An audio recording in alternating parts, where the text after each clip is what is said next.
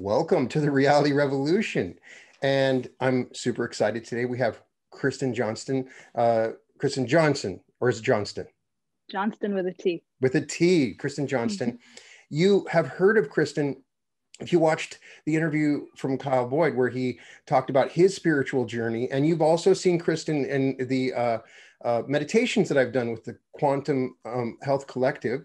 And I'm super excited to talk about Kristin. She owns the Quantum Wellness Center and has lots of knowledge on the stuff we talk about on this channel. So welcome to the Reality Revolution, Kristin. Thank you, Brian. I feel really honored to be here. Well, thank you. And so it's exciting in this day and age to see an entrepreneur, somebody that's seeing what's happening in the future and the expansion of consciousness. And you're a business person that's taken that and expanded and used your business to help others collectively, and also using the Quantum Health Collective. So I wanted to get your story on your own spiritual journey and tell us a little bit more about how you came to this point. Yeah, that's a loaded topic because it wasn't exactly something that I had anticipated or planned. You know, right. I never saw myself as a business person or someone who even wanted to move in that direction, but I always was a mystic. You know, I was always chasing the mystery, and you know, spirituality just made sense to me. As soon as I was introduced to that path of sort of spiritual seeking and like-minded spiritual community, it just clicked. Like, it just made sense. And I think my life has kind of just unfolded step by step, almost like I'm like picking up breadcrumbs as I go. You know, it's like these little clues are left, and somehow that sort of led us to, you know, my family and I and my friend circle. It's kind of like led us here, but I can't say that it was like an intentional step-by-step plan, you know. Right. It's just been following the mystery. Right. Was there some moment in time when you had a realization about consciousness in general? Yeah. So if I go back to like around 2008, that's sort of when this awakening started happening for me. I was sort of struggling in my life. I had a pretty long-standing opiate addiction, and that's when I started to realize that I needed to shift. Something within me needed to change. The sort of like the suffering that I had experienced in my life had grown so great that I actually wanted something different. And I picked up the book The Secret in Borders, and reading that, I can't say it wasn't like I learned something new. It was like I remembered. Like, I remembered that information. Like, oh my God, like my thoughts influence my feelings influence my vibration. It was like I remembered this wisdom, and that was like this big awakening for me. And it really, like, it woke me up, you know. And I had recently started studying Reiki, and then I found my way into an energy medicine mystery school where I studied at for 3 years. And I actually assistant teach there now. And I got plugged into a community of spiritual seekers. And for the first time, I wasn't alone in my seeking. You know, I wasn't like in my parents' basement, like reading book after book and just like loving the wisdom. I was plugged into a community of like-minded people who were also reading the books, and they were experiencing the magic. And that was sort of like the seed was planted that I'm going to do something like this with my life. I couldn't have figured it out quite yet what it was, but I knew, like, I could feel it at that point when I was in that school, which was in my early 20s. Right. Well, tell me a little more about the energy. I'm totally fascinated by all the mystery schools. One of the things I love to do is go check out different mystery schools, because there's some amazing groups out there that hold and collect certain kinds of knowledge that we don't even talk about on YouTube videos, that is truly mind-blowing. And so was it an initiation process, or did you become an apprentice, or did they reveal it? How was it when you started learning, when you went to that mystery school? So it's really interesting because I just found my way there one night, like by a series of synchronicity. And I walk into this room, and there's these people, and they're playing crystal bowls. And there was this, like, I just felt like I was home. You know, there was this feeling of like, I'm meant to be here. And I signed up immediately. I had no idea how I was going to come up with the money. I just knew there was just this like, hey, this is going to work out. And Right.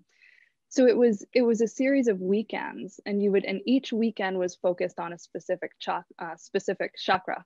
And so it would be like, root chakra weekend, and we'd really dig into the programming around that energy center and how we manage that energy. And so it was really like self mastery, Mm-hmm. and so it wasn't really an initiation, even though it wasn't. It's very hard to explain, because it was really Right. this sort of alchemical process that happened just by being plugged into the school. And we did a lot of hands-on healing work. The name of the school is the Reese Thomas Institute of Energy Medicine, and it's fully Right. virtual now because of everything that's going on with COVID. But back when I attended the school, it was all in person. So we did a lot of meditation work, and there was a lot of techniques. It was really like I learned a new language for the soul, and that was really transformative. I started to understand sort of like how consciousness works in different people, if that makes sense. Right. Different soul constitutions, I guess. Like, I learned a language of soul profiling, which was really profound. It helped me in my relationships tremendously. Mm-hmm. um, so it's actually based off the work of Wilhelm Reich and Right. Alexander Lowen. So I don't know if you've heard of Oh yeah. like, yeah. So the school, that was really the core of the school, was a combination of Wilhelm Reich and Alexander Lowen, and then Carolyn Meese's work, Mm-hmm. and Anodea Judith, and just really like all of these brilliant authors. And the synergy, and Reese Thomas is he's my teacher. Reese Thomas and Lisa Campion were my teachers, and they were just Right. phenomenal. So So it's you're like a wisdom really working tradition. with orgone energy and beyond that, but Reich was working with orgone energy, kind of, right? Yep. Yep. And then the transmutation of energy. Wow, I could just talk to you forever about that stuff. People Yes. have a sort of misunderstanding about chakras, even when I talk about it on my channel. They think it's a place in the body. Mm. It's not, right? It's almost another universe that's within the field of our body, but it's not a body part, right? Exactly. Yeah. The way that the language that I learned around the archetypes they were these basic like levels of consciousness, right? So if Right. we think about like root chakra consciousness, then we're looking at, okay, that's your physical body, your base, like the slowest vibrational energy in our density is form, right? It is Right. matter. So that's how I look at the root chakra, is sort of like, what is the form in your life, right? What's that level of density? And then as we move up in vibration, right, like Mm-hmm. feeling or emotion has less of a density to it. Like, we can feel it, but we can't quite touch it. It's not matter, it's something else. And then as we move higher and higher, we raise that frequency up until we're experiencing pure spirit, which has Right. absolutely no form at all. Now, help me to understand, if you know, because I love that you've read these authors, your personal experience with other energy centers beyond the primary 7. There's some people that use a 13 energy center modality, some use a 20, some work with the nadis, and there's all these other energy centers. People talk about the tree of life and how the energy goes all to our hands. And so, with your wellness center and everything, you might have had firsthand experience in seeing other people work with these energy centers. So help me to understand, beyond the very generic idea of the 7 chakras, what else? I mean, are there chakras outside of our bodies, inside the body? Tell me what you've learned about it and how if that at all has applied in your life. You Yeah, understand what I'm I'm saying? Yeah. sure. Totally. I'm sure that there are, like you said, with so many different lineages, there's all these different ways of interpreting Right. energy. I think the easiest way, because humans complicate things, you know what I mean? We get so Exactly. heady, and we take something that's so basic, and we just complicate the shit out of everything. So I really like the 7 chakras are a great blueprint for understanding the full spectrum of the human condition, Right. because really I've come to understand that, like, that's what I'm here to learn about. Like, I'm here to understand how to human, and I spent the first half of my journey trying to get out of being human. It was like Right. very uncomfortable. I really wanted to avoid it. And so understanding the chakras in the most basic sense of sort of like 1 through 7 helped me understand, okay, these are the basic building blocks, the basic like levels of consciousness that I need to navigate in this reality. Right. And I'm sure that, you know, there's infinite other realities and infinite other dimensions of consciousness with all these other chakras, but I'll spin out thinking about all of this stuff. And so now I'm realizing, okay, how do I master my experience? Right. And also have faith in the mystery of my experience, if that makes sense. Yeah, absolutely. I think there's a duality going on. There's a masculine perspective that says, I need to understand how the engine works. I need to understand all the little dynamics. There's the feminine, which is always more powerful and accurate, which is the instinctual, just this system, it works. Don't worry about it. Just follow the feeling of it, right? It feels like that, you know, that's why, you know, I you know, and you had mentioned it, we talked about the energy system with Drinvala Melchizedek and working with all that. And he's teaching a sort of masculine way of looking at the energy system with the Merkaba and how it wrote. But that's for those people that need to have that complex understanding, and really you don't, right? Yeah. You don't. There's a divine intelligence that helps us, that knows already. Oh, and that's the part of us that like the human part of us really has a tough time with that, because the human in us wants to know, wants to control, wants to predict, wants to like have everything just so. But like the soul, there's this infinite wisdom within us that if we can just kind of drop into that place and into that center, there's also this deeper knowingness that says, I don't need to control this. As long as I'm in alignment with my soul and my energy is flowing, what's meant for me will find me. And that's like one of the biggest takeaways. There's another author that I really, really love. His name is Stephen Kessler. And he writes the 5 personality patterns, I believe is his book.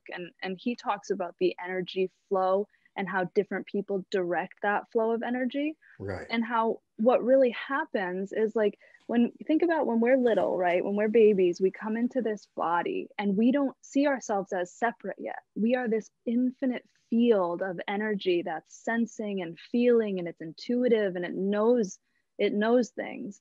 And then what happens is the more we grow accustomed to this density, this earth density, we start to restrict that energy flow based off, like usually it's pain. It's like painful experiences will restrict the flow of our energy.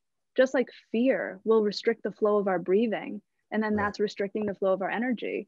And what happens is we grow accustomed to these defended states, and then that's what we consider normal. And we walk around our adult lives in these like, you know, hyper vigilant defenses, trying to protect ourselves from the painful experiences that we may have endured in childhood. And so then we've got all of these defended adults, and then we don't realize that we don't understand love the way we did when we were younger, because we're no longer a flowing field of energy. We're like this rigid control freak about reality, you know? I love that. I love the way you describe that. It's so true. And when you're going back to what you said about learning to human, it's really kind of learning how to think and create. And it seems like as I learn more, there's also sort of I'm creating much faster and faster, and there are consequences to this. Like when we're the baby, seems like we're protected. Everything is flowing so naturally. So now when I think something, I have to really take responsibility for every single thought, right? We didn't have to do that when we're babies. As we grow older and remember more, there's a sort of a greater responsibility in the power of our thought. Totally. Absolutely. And if you think about the word responsibility, right, it's like our ability to respond.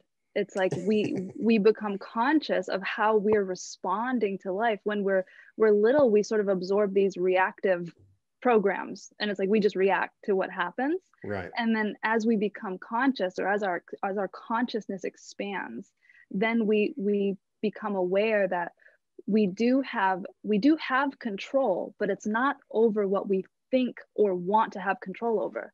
What we have control over is our thoughts. and then we realize what we think about, we bring about. And so there is a responsibility that comes with consciousness, and that I think that responsibility is over our minds and over our emotions, which then dictate our actions, right? Right. Now, Kristin is one of the founding members of the Quantum Health Collective. One of my favorite things, and I have this vision, I have this dream, and I know that you know what I'm talking about, because I've been to AA and I know how those meetings work. And anybody that knows about AA, you can look up in the phone book and there's an AA in every community in every city. And I have this vision where there's going to be a QHC in every community in every city, right? And that would be amazing, because it'll be a group setting that's similar. The way you guys worked it is beautiful. It's similar in that group setting where everybody's kind of sharing knowledge in a unique way, but it's not about addiction and what I did wrong in the past and overcoming or making amends for. It's about this learning and blossoming of our own knowledge, which I'm calling out to everybody that's watching this right now. Let's create a group so that every single community out there, people can look up in their phone book and there's a Quantum Health Collective where people are coming together for the expansion of consciousness in these groups together, right? And you planted a seed. And I know that Kyle texted me that he had someone contact him and asking about opening a QHC in Texas or something, right? So cool, yeah. Can you tell me about your vision with the QHC? So that was one thing that I just felt like there's so much power in the collective conscious community, right? Like just like our individual energy field is incredibly powerful. And then when we sync up with someone else who's broadcasting that same frequency, it's almost like it amplifies that sine wave that we're sending out. Right. And if you get big groups of people together, I mean, we see this with like mass meditations and mass prayer, that it changes the nature of our reality. So Kyle and I, we both had sort of like initiation by addiction, right? But addiction for me, that's just what it was. It was my initiation into this healing work. I don't really claim it as a personality trait, or it was an experience that I had. But I also went about healing from addiction in a very different way. So Kyle and I linked up, and that was sort of, we both had this love of this work, right? This this coming into consciousness, this responsibility for what we're creating, and also this magic that happens and the mystery when you're living in those harmonious states of being and love, right? Like high vibration magic happens around you. And we were just so lit up about this work that we're like, let's start this group, and I had been thinking about that for a long time. Is this work changes people's lives. Like my life, it was like alchemy. It was a purification. And then, you end up with this really pure spirit that has the power to change lives. And so that's really like the foundation of the QHC was really about like minds and like hearts who love it's like the mystical path, I really believe strongly that the next level of evolution for humanity is a sort of group mind consciousness. I know that you've read about the law of one, the social memory complex that forms. Napoleon Hill way back talked about, think tanks where people would get together in groups and for business purposes, right? And even the Bible, Jesus, whenever two people come together in my name, right? It's like there is this thing that happens when multiple people come together that is beyond a single person. And if we can form groups all over that are working together, meditating together in groups, it starts to become it's like it'll multiply faster and faster and faster. It's really the key for us to collectively move our consciousness to the next level. And with that, with COVID, it doesn't matter. We can get on Zoom as a group. We're still, it's not, consciousness is non-local, right? So when 30 people are together on Zoom talking about or interviewing a subject or talking about or meditating, it doesn't matter where you're at, right? A field starts to form, something happens. And you've experienced afterwards the effects of this, right? There's something that happens beyond if you're sitting in your house just meditating to a Dr. Joe Dispenza meditation. And then when you do it with a group or talk collectively about an idea, right? Yeah, I think there's just something so magical about being like seen, felt, and understood for that level of soul within. And when spiritual people get together over that common thread of really a desire to bring more love into the world, right? Because if you love something, if you love your work, it creates this wave. And I think if we can get more groups of people together who just love, that's really what it is. If you Right. love science and you're with a bunch of other people who love science, you're all broadcasting this high vibration of like, we love this. Or if you love art, or if you love family, if you're in love, if you're in the vibration of love, people are going to feel that, you Yeah. know. For me, it's just about love. How do we bring more, be more, do more love? Right. What is so awesome, it's so nice to meet somebody that reads like I do, that is like just constantly acquiring information. And like you said, it's a remembering, but still there's this deep yearning for knowledge. I know that we can already tell with what you cited. Is there a book that you've recently read that really blew your mind, that I need to check out? Oh geez, so there's so many. Like books are like my thing. It's almost like you get to hang out with all these different authors, you know, and Right. that's what I like, because they say you are who you surround yourself with. So I surround myself with just author after author. And Hmm. you know, for I guess it depends on what we're talking about. Like Eckhart Tolle he's just, you know, A New Earth changed my life. His book, A New Earth, I read it once a year. And it's Hmm. incredible. But you know what's a really fantastic book that not a lot of people talk about is The Undefended Self. The Undefended Self, Fear No Evil is another really good one. Okay. Um, those are those are deep. They get really deep into the human psyche too, and sort of like you said, there's a duality going on when it comes to being human. We are we're both, you know, we're light and shadow. And Very so much. I love shadow work. I love that integration of the human part of us, which was, I think, really what I resisted for so many years, was like this human. And now I see that that's really where the fun is. I love the spiritual stuff, but you know, think about the heart chakra, right? Is like the median between the upper three and the lower three. Hmm. And that's really that that harmonious place between who we are as humans and as spirit. And so I think that there's a necessary piece of doing the shadow work, doing the human work. So what's there's another phenomenal book, The Dark Side of Light Chasers. Have you read that one Yes, yet? yes, yes. So I good. think that I read that author passed away. Yeah, Um, Debbie Ford. Debbie Ford, right? And that book Hmm. is just so, and coming from such an interesting perspective, you know, Yeah, totally. because we all talk about light chasers, and it's I think it's mandatory reading for anybody that's talking about the expansion of consciousness and light in general, Yeah. right? Yeah, I think So it should be. It it should really be. should be, yeah. Yeah. It's so So easy to go into that spiritual mask, right? Of like, oh, everything is love and everything is light, but we right, still have this human part of us, you know. So it's like integrating the shadow and bringing it into consciousness. right.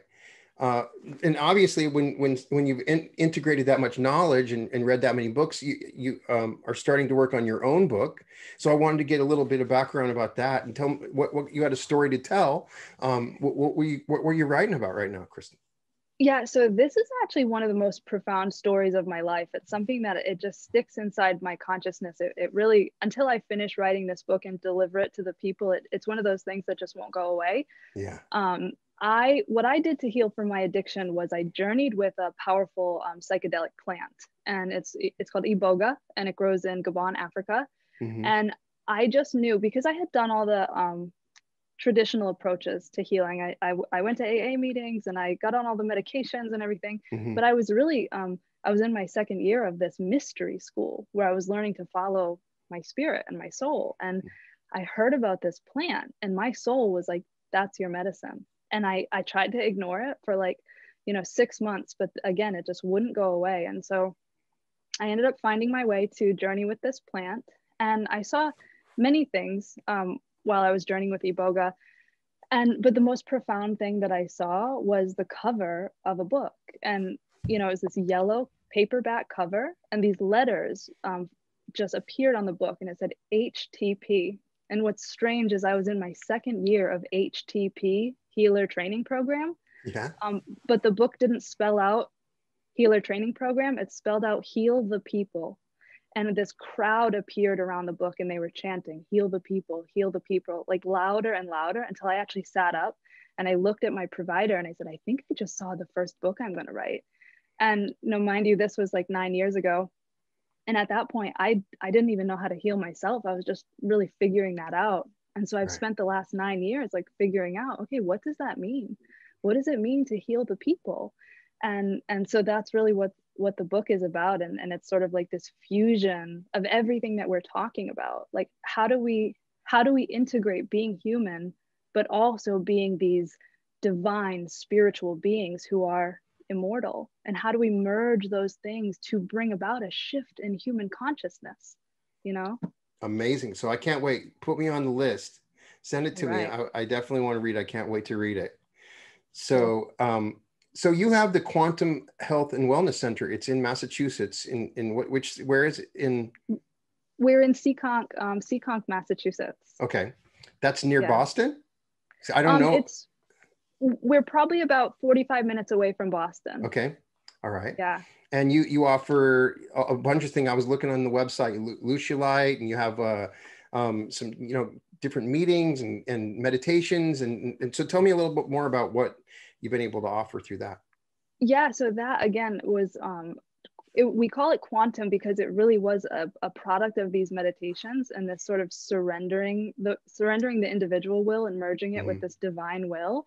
And it was really quite a surprise. So that's a story for another time, but we do offer, we do meditations, we do group meetings. The Lucia Light has been incredible. I have seen so many profound healings using that technology for people. So that's been incredible. But my favorite thing, honestly, is having a space where I can bring in some of my favorite teachers and healers, and then they teach classes. So we're always having different stuff.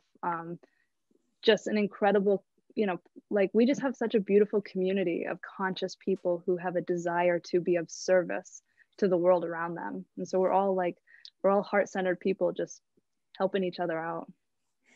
That's amazing. So you've had a lot of guests on the QHC and people that have spoken at Quantum Health and Wellness. Tell me about one that really lit you up, that was, some guest or something that you learned, because you've had so many people that you had the opportunity to question and ask. So, is there anybody that I need to know about that I might have missed? Yeah. Oh my gosh. There's been so many people. There's really, it's almost hard to pinpoint because there's really been so many incredible people. Actually, I really love, I think you would dig my teacher too, Lisa Campion. She just came out with a book. She's actually got 2 books now, The Art of Psychic Reiki.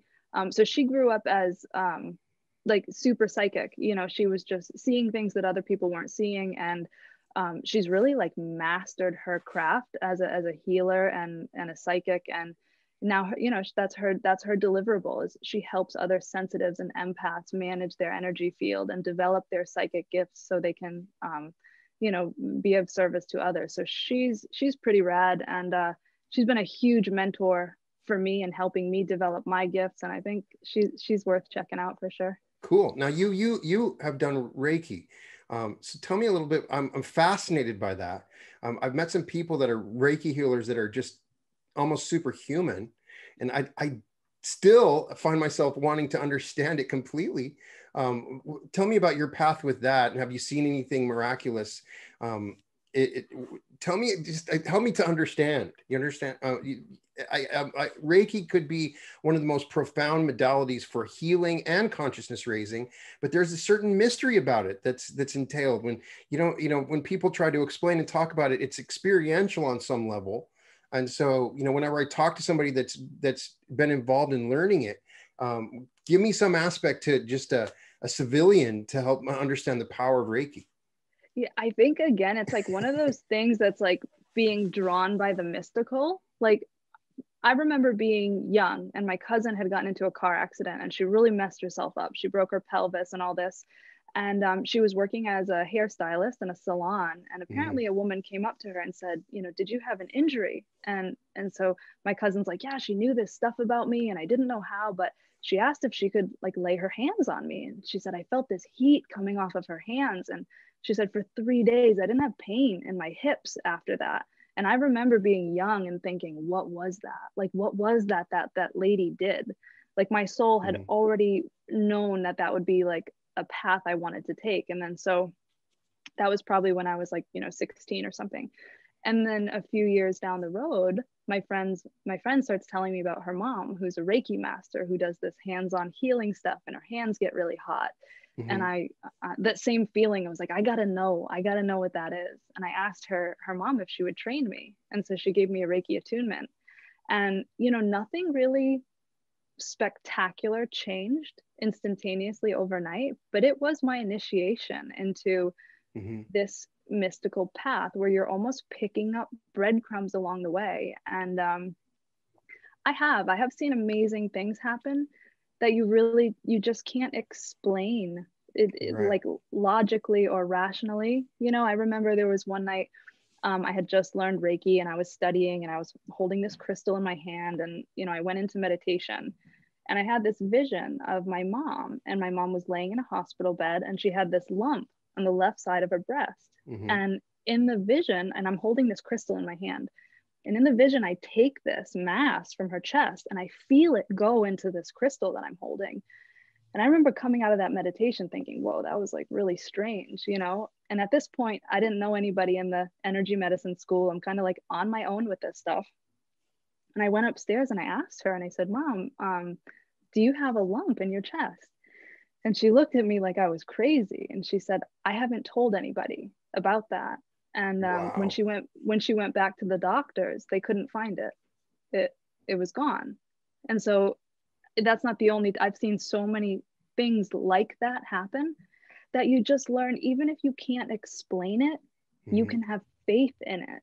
You know. And to me, that's the mystical path, is having faith in the unseen just Right. as much as you have faith in the seen. So how do you deal with dreams? Let's talk about that. That I love. I would love to talk about that. You know, I have a lot of friends that what does this dream mean, or I'll have a dream and you know, and of course you've read a lot of different ways of interpreting dreams. And so there's tons. I don't want to add my voice to it first. I want to get your, how do you go about interpreting your dreams, or when someone else brings a dream to you, what is your first instinct, or how do you, what are dreams to us? What do they mean mystically? You know, dreams, I love this because I'm always analyzing my dreams. Right. Um and actually Lisa Campion does a phenomenal sort of like dream talk, which would be awesome to listen to. But my perspective is that different dreams are different, and you'll notice by how they feel. Like for me, sometimes I'll just have dreams that kind of feel like a mashup of like, you know, like what happened the day before or something I thought about, and I don't give those a whole ton of I don't give them a ton of space. Like it's like, oh, that was sort of just a dream. But then I have other dreams that are not just dreams, and I know this by because I'll wake up immediately from them. It's almost like it'll be a visitation from somebody, or it'll be you know, it's kind of weird, but I've done a lot of like releasement work in my dreams. Like people will come to me in dreams who have these negative attachments or like dark energy attached to them. So I do Hmm. a lot of shamanic stuff, but I only tend to do it in dream work. But I'll always know the difference of that dream because I'll wake up immediately from it. And it's usually at like 3 o'clock in the morning. Right. So I think there's an energy around like paying attention to the emotion behind your dream, because if you're really scared in the dream, or if it's really emotional, I think that there's probably a piece of like our human that's attached to it. But the dreams that almost feel neutral, where you're just observing it and you're watching something take place and you're not really emotionally invested, like I think it's more about just paying attention to that, for Right. me anyway. I get it. So when I'm dreaming, I continuously have this dream where I've lost something all the time. Like, you know, I lost my keys and I'm just spending hours looking for my keys, or, you know, Huh. I'm still, I don't know quite how to, but anyway, that, you know, there's, I'm sure that we could all just go through different dreams and interpret them in different Yeah, well, ways, think but about the seeker, right? Like you've totally got a seeker archetype. Like you're, probably. yeah. So if you think about think about, that's another thing I love is like Carolyn Meese's work around archetypes. Hmm. It's just profound. It's like learning another language. And think about like the seeker. The seeker is like always like looking for that thing, you know? Right. I But didn't I think don't, about that archetype, but that's great. Thanks. Yeah. yeah. So it's like looking for that key, looking for that, you know, because what does a Right. key do? It unlocks It unlocks. mystery, Right. Right. right? No, Yeah. archetypes, you know, I think a lot of people misunderstand astrology and the tarot because they're trying to predict some future. And I really think that what those are getting at deep down is we are all made up of these archetypes, all of them, all of those archetypes, you know, the magician, all of them, the fool, and they all mean something. I think that we're going to collectively come to a point where we integrate these archetypes. There's going to be an understanding of visualization where all of these archetypes make us whole. I've had this thought a lot. It's talked about in the Law of One literature. And since you mentioned archetypes, what is your impressions of that? Actually, what you said, I never thought about it that way, but that it does make sense. And it's Right, almost similar to like what they say in the Course in Miracles about the atonement and the separated sons. It's like right, maybe at some point there will be this reemergence of all of the aspects that make us what we are as humans, you know? Maybe right, there will be some merging back into oneness at some point. I mean, wouldn't that be great? right. We're going through, obviously, being human is just constantly going through states. You know, there's constant, it's just, you know, it's states. And so each one is just an experience. And we imagine if we reached a point where we were all the states at once.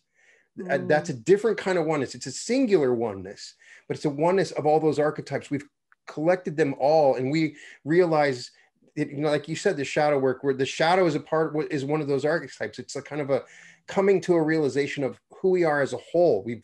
Because we're just only able to go into that one state. There's something, a power, something else that will happen once we reach that point, right? Yeah, that's I can't remember the author's name. It's Russell. He writes a book called From Science to God, and he kind of Is it Walter Russell? explains No. that.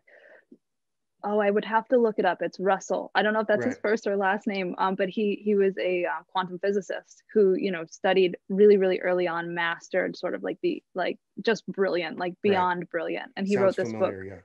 Yeah. You may have read it. It's called From Science to God, Hmm. and he kind of talks about that sort of like the, you know, basically when we all come together, what comes next out of that next stage of evolution is something. It's like the, you know, Right. the whole is greater than the parts, you know. It's like something completely new that comes out of this awakening. And I actually see what's happening in the world today as a necessary part of this Hmm. awakening, because it's bringing to the light of consciousness some of the aspects of humanity that have been shoved in the shadow. And so It's if so we true. see it that way, you know, if we see it that way as like, hey, this is a teacher, this is a great teacher for us, and we don't resist it and we don't try to push it back down into the shadow, but we really say, okay, what is this coming up for? What am I supposed to learn from this experience? Then we can use it as fuel for transformation, as opposed to, you know, believing that we're somehow being punished by the current state of humanity, or to, you know, be further driven into this division amongst men. Like we're Right. here to unite, you know. Right. If it's, I try to role play and game plan. Imagine if we woke up and we had the memories and thoughts of everyone on Earth. We would go insane, right? Mm. We would go insane. But maybe we're moving towards that, but it's super slow. So there's a point where uh, we start to see it. We see it in the world. We see the shadow. We see the divisiveness. We see the part of us we claim in our heart. We would never be that racist person over there, that hateful person, that evil, murderous person. We wouldn't. But we're seeing it. When in the past, like you said, it was something that we threw away, we would ignore, and now it's just in our face, right? There's going to be a point.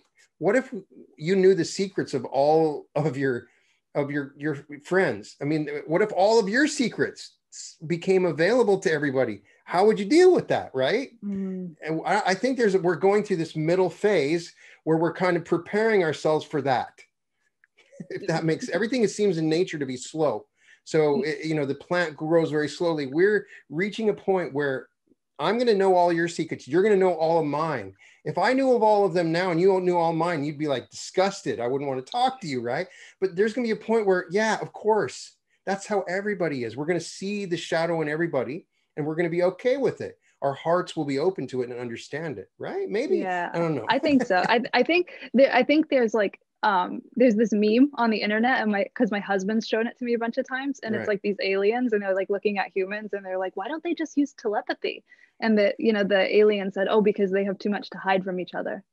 Exactly. And maybe that's why we don't have telepathy. We are subconsciously stopping it from happening. Yeah, right? Well, because we're afraid of our own shadows. That's literally what it is. And so then we project them onto other people and we judge them in others and we reject them in others. But so much of what we reject in the world outside of us is like a part of our own selves that we've hidden, or we've judged it in ourselves, and we can't allow it to come up. We're not willing to look at ourselves and say, okay, where do I do something that's similar to that? And how could I have a willingness? Because if we can see it and forgive it in ourselves, then we're going to be more likely to see it and forgive it in someone else. One of the most cartoonish examples of that is when you see the homophobic pastor that turns out to be homosexual later on, right? The one that's all hateful and angry, but then later on you find out in some news report he was caught and, and he's in trouble. Or it's always somebody accusing somebody of something of being terrible that they do themselves. Yeah, that's what they say. If you're pointing a finger at someone else, you've got 3 more pointing back at you. Exactly.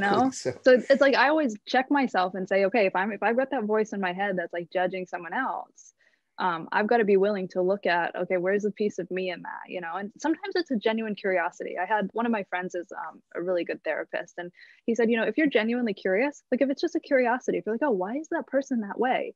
Then there's probably not a whole lot of your story in it. But if you're pissed off about it, if you're charged up about it, you got to look at yourself in that. There's your trigger is there. But if it's just curiosity, then you might just be really wondering.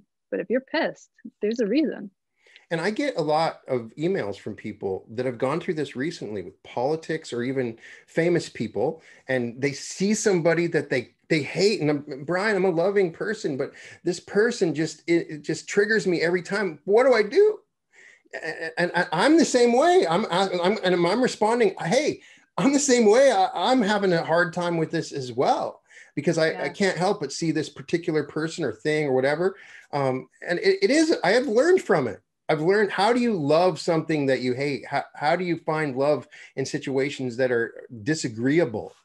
Yeah, it's a learning. What's awesome? Have you ever heard of Byron Katie? Sounds familiar. She wrote the book Loving What Is. And she's got this whole worksheet around it. Go through this whole interview and write a list out now. Books are my thing. But yeah, Byron Katie is phenomenal. It's called Judge Your Neighbor. She has like a Judge Your Neighbor worksheet, and you ask yourself this series of questions. And what you end up finding is that most of the stuff you're pissed off about is just like a story in your own head that you've created. And there's a way to turn it around so you can diffuse the situation. And sometimes you can't love a situation, but you can come to accept that you can't love it. And then you diffuse the resistance or the tension, that energetic dissonance of not being able to accept something. Sometimes you just have to accept that you're still pissed. And that, But at least I learned that. I was able to deal with it without creating fear in my heart. It's a battle of understanding fear. And like we said, how to be human, how to think. Everything that we're talking about is lessons we've learned. Maybe other people are at the beginning or middle stage of it, where you're learning how to think, how to be human, because learning how to think and create, I feel like these are lessons that are super important for later on, maybe in another incarnation. So what is the point of it all? Are we in a classroom setting on this earth? Are we moving to, what is your theory? Because obviously we don't know for sure, but I know that you deep down have a theory that you'd love to talk about of what is our purpose? What's actually going on in the universe? What happens next? What's your theory? Oh, it's I think about this stuff all the time, and it's such a good question. It's such a good question. Sometimes I think that we are here. I think there's opportunity to learn, right? In every Right. situation. But are we here to learn, or are we just here to be, to experience, right? Like, Right. what if we're here to be human? And what if that's it? And I'm not saying it is, but Right. what if it is? Like, what if we're here to, because there was a time where I was extremely rigid about my diet and I would only eat raw food. And because I Right. liked that it made me feel really euphoric and really connected to spirit. But then I realized that, like, I wasn't connected to my body. I wasn't even grounded because all I was drinking was like green juice and I was vibrating so high. I felt like I was on drugs. But like, what if, and then I realized, well, what if I'm here to experience the pleasures of food? What if we're here to experience the pleasures of sex? What if we're here to experience the pleasure of being powerful, of having an ego, right? There's so Mm-hmm. much sort of like Eastern philosophy of like, oh, we're here to transcend the ego. What if we're not? What if we're here Right. just to experience this experience, knowing that it's not permanent? So there's that Right. Buddhist philosophy of impermanence. And then we can relax into it and not make it so serious about, well, I've got boxes to check off or I've got soul lessons to accomplish. What if it's all about being present? What is your impression of the Buddhist philosophy, which I think is misinterpreted? But when you first start learning about Buddhism, the life is suffering. Is life suffering? I think life, I've thought about that a lot. I think that like life is, you know how they say dukkha, like unsatisfactory? Like, I think that life can be unsatisfactory. But I also think that it can be bliss. Like, I think that it's everything. I think that that's it. We are here to experience the duality of it.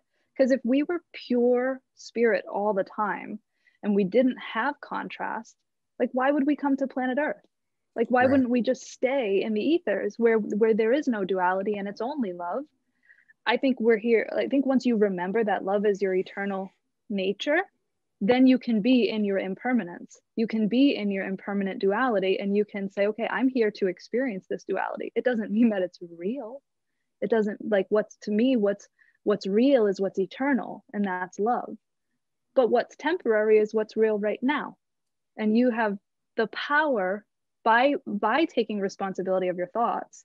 You do have the power to kind of like manipulate your experience in that way. Right. So I think like life is suffering until you wake up. Right. You know? I would agree. I mean, I would not make the focus that life is suffering. Life can be suffering. Yeah. That's my own impression. Yeah. Obviously, for people watching it, I'm not claiming to be right. I'm only claiming my own experience of this and my own impression of it.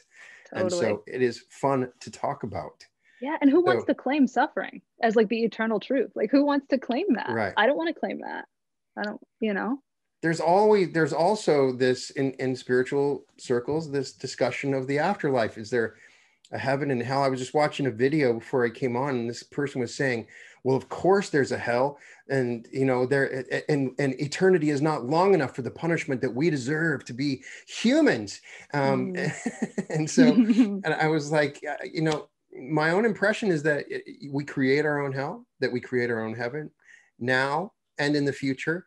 But it's a spiritual thing, this discussion of some sort of afterlife that is demarcated by a heaven and a hell, right?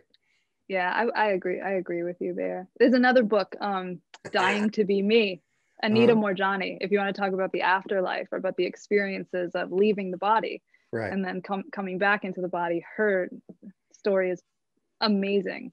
She's actually coming to the Quantum Healing Collective. I will have to check that one out. Trying to be me, you said? Dying to be dying me. To be on. Yeah. Very cool. She actually died, and like stage 4 cancer, died, left her body, touched her soul, and then made the decision to come back knowing that the body would heal itself because she remembered who she was at the level of the soul. So it also Oh, transcends wow. this. Oh, it's phenomenal. Her book is phenomenal, but it transcends that belief that we have in the body's ability to heal. Like, one thing my teacher always said was, like, if you touch your soul, you can heal anything, because the soul has never had an illness. The soul has never had a problem. It's always your human that's struggling in this dimension.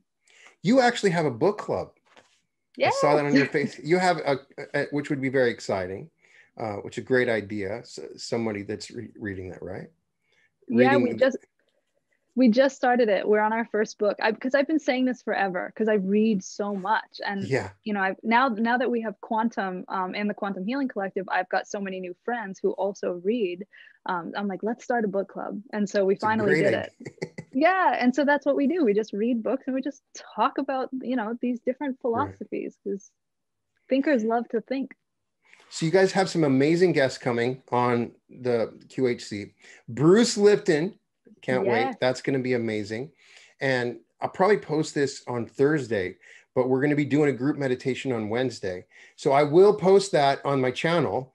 We're going to do group quantum surfing, so I like to also ask at the end of this, I want somebody that's been through the process, that's constantly reading. You have studied different daily rituals, right? So what are you at now? What works for you? What's your daily habit and ritual? When you wake up, when you meditate, what you eat? Give me just an outline that's really worked for you that may help me. I like to try to steal people's daily rituals that are spiritual like you. I do love, I probably could be better with discipline around rituals. I'm not the most disciplined. I kind of Right. like, But it's maybe more that's not a intuitive. good thing. I've come to the point, maybe not having a daily ritual, but a certain guiding goal. I don't know. So yeah. Yeah. Well, I think meditation is incredible. You know what I mean? I love the Right. cold exposure. That's been something we've been doing recently, is like doing Mm-hmm. the ice tubs. I can't say I do it every day, but that's been, I think, just anything you can do to overcome yourself and the voice that wants you to stay comfortable. Right. And nutrition for me is like always such a big thing. I notice a big difference in my consciousness when I'm eating really clean and my body's really clean. My Mm-hmm. consciousness is really, it's really elevated. And when I eat foods that have certain densities that maybe are like, poor quality foods or suboptimal foods for the body, I notice that. So I would say nutrition, meditation, and yoga. Those are my rituals. When you meditate, how long do you meditate? So I used to meditate for a really long time. I'd do like the long Dr. Joe The meditations 90 every minute. Oh single, yeah. Right. oh yeah, every single night, like the pineal gland one. I Oh yeah. mean, I've had some mystical out of body, like really crazy experiences doing those meditations, but I also have a family and I've got businesses. So those long meditations don't always serve me. So it just depends on what I've got the time for. Right. But it's true. When you reach that almost addictive level, like I really want 2 hours of straight meditation right now. And for some people, Yeah, when I say that, it sounds crazy, but I get that. totally. But like a minimum of 20 minutes, maybe? Or do you? Yeah. Yeah, Well, it depends too, though. For someone who's really just, you don't want to discourage people who've never meditated, and 20 minutes feels like an eternity. it really So does. it's like, but if you start at, say you just start at 3 minutes and then you do 5 and then you do 10, all of a sudden 20 goes by like that. So it's You like, you do be where yoga you're about at. once a week? Or Yeah, I used to do yoga every single day. Before the whole quarantine thing happened and we had a routine where the kids went to school, and I would do yoga and meditate every morning. right, But right. now the kids that we're doing virtual schooling, so we're like around the kids all the time. But I try to do it a couple times a week, because I think, similar to what we talked about with Wilhelm Reich and the orgone energy, Hmm. yoga isn't designed necessarily to be a physical practice. It's an energetic practice. It's It to really is. unite the body and the soul, and to restore adequate energy flow. Like we talked about, the baby that has the infinite field of energy that then becomes rigid and restricted. Yoga, through the power of breath and movement, restores adequate energy flow to the body. And when the body has energy, the life gets really balanced and really organized. And it's pretty magical what happens when people manage their energy. I've been trying to do, like with my yoga, I've been doing a lot, headstands just hanging upside down. I don't know, but it's something that lately I've noticed has been kind of cool. But so everybody needs to check out the Quantum Health Collective, Quantum Health and Wellness. And Kristin, thank you so much. It's such an honor to speak with you, to learn so much, to be with and talk to somebody that loves books and knowledge as much as I do. And you are an honorary forever member of the Reality Revolution. And thank you so much. And I can't wait to have you on again. We'll talk about this stuff soon. Please let me know when your book is out so I can promote it and let everybody else know about it. And welcome to the Reality Revolution, Kristin. Thank you so much. I had a blast. Thank you. Well, welcome to the Reality Revolution.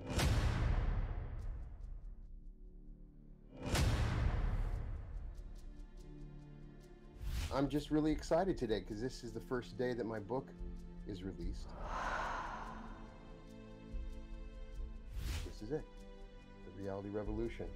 Worked on this for a very long time.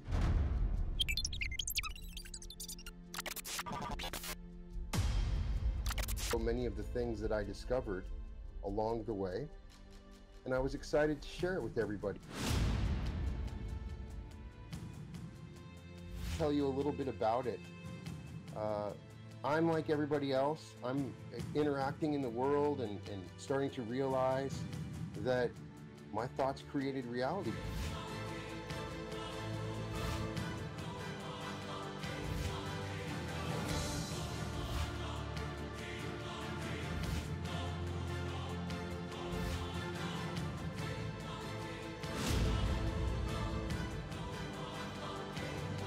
As I did this, I started to see some major shifts in my reality. I started to explore the idea of maneuvering through parallel realities.